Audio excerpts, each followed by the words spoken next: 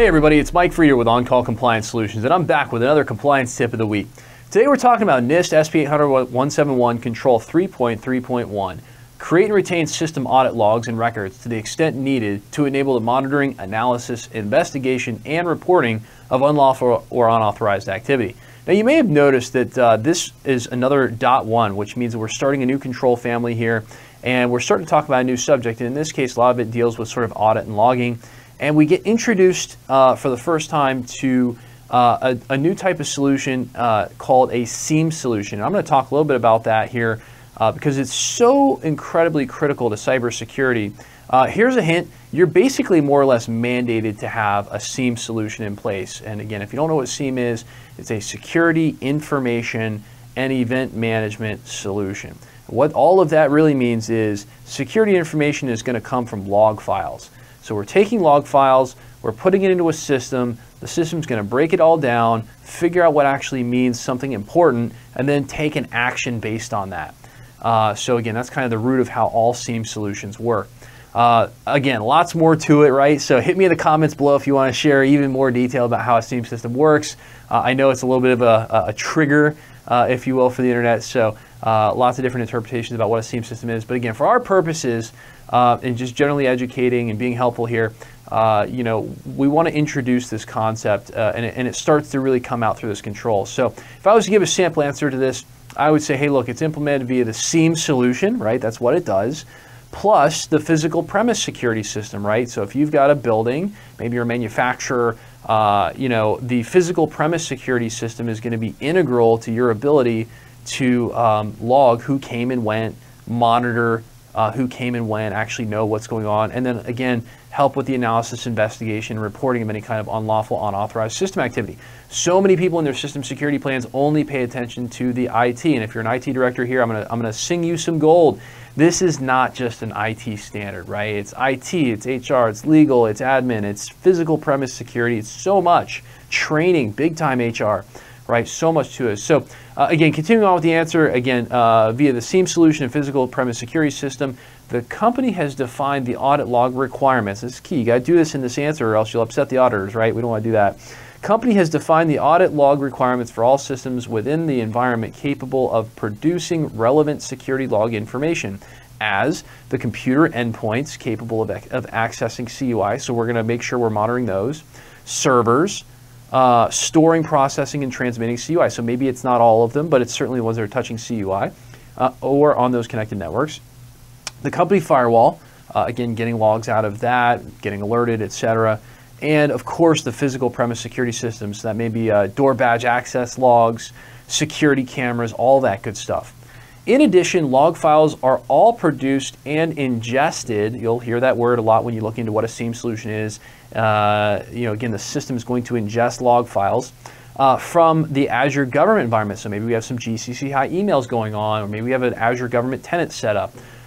So again, I told you earlier, I want to spend a little bit of extra time on this because understanding what a SIEM solution is and why it's so critical, you know, that they've made it mandatory as a part of NIST SP 800-171, you know, to have in place through the controls is a big deal. Most mid-level IT people really may have never used one of these systems before, right? If you're a break-fix IT guy, if you're a really busy IT department and you're just like pulling out your hair trying to just make sure that the company stays up and running and handling service tickets, you probably may not have ever used a SIEM solution before. Maybe you don't even really know why it exists. So a SIEM, or Security Information and Event Management System, there are a few different versions of this naming convention, you know, depending upon your manufacturer, whoever's making the software, trying to get their unique selling propositions in.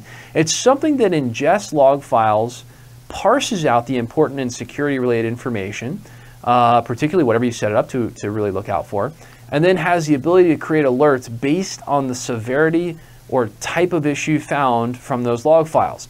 It's critical because if all you have on your network is a firewall and an antivirus, you would have no idea what is really happening across your network. And I mean that, right? So again, there are activities that are precursors to attacks that are not a virus or not, you know, necessarily network traffic that would get ruled out by a firewall log. So it is an example. A foreign connection from China or Russia is not malicious on its own. We We have tons and tons of software-friendly vendors that are over there in South Korea, for instance. Again, you may want to know about that. But look, if it's not, but a forward connection that doesn't belong is an absolute indicator of a potential threat or breach.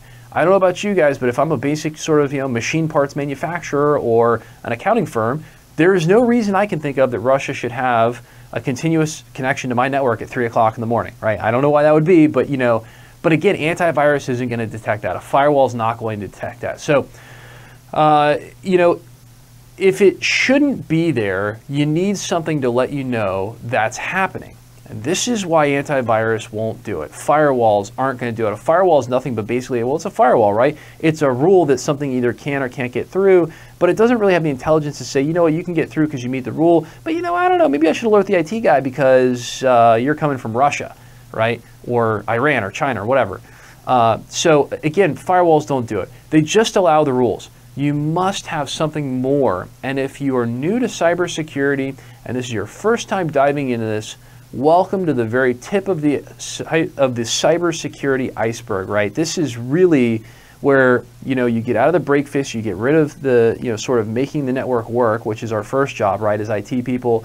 But this is where cybersecurity begins, real quote unquote threat intelligence. Now, is it built into a lot of tools? Sure, it is. But, you really need something more intelligent. And again, this compliance standard mandates it anyway. Not knowing what's going on is not okay anymore. Again, people can go out to the dark web. They can buy your logins and passwords that have been leaked on the internet or stolen or maybe guessed through some kind of an attack. Another great example, I just have to give this example because it's so critical to so many ransomware attacks, is you don't have anything on your network telling you if there's been 10,000 bad logins to your system in the last 24 hours. Okay, that's called a brute force attack.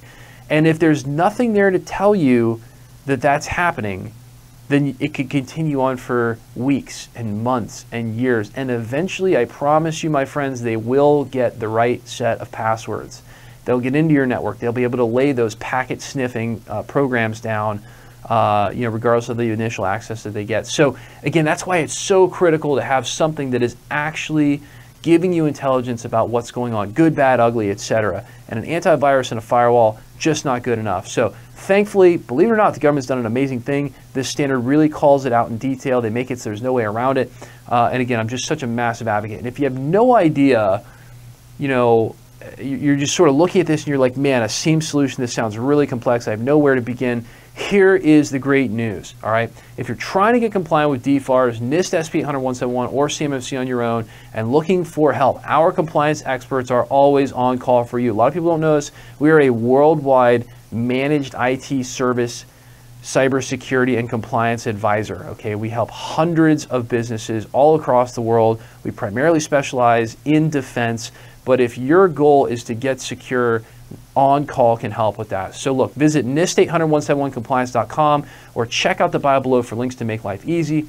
There you can find more information about how we can help. Self-schedule time at your convenience with one of our compliance experts through any form on the website, or learn more about our completely done-for-you services that can have you on your way to being compliant in just 2 to 3 days. And look, if you're that IT guy, if you're that busy IT guy, maybe you got a small group of people, and you don't have time for the cybersecurity stuff. We see this all the time, right?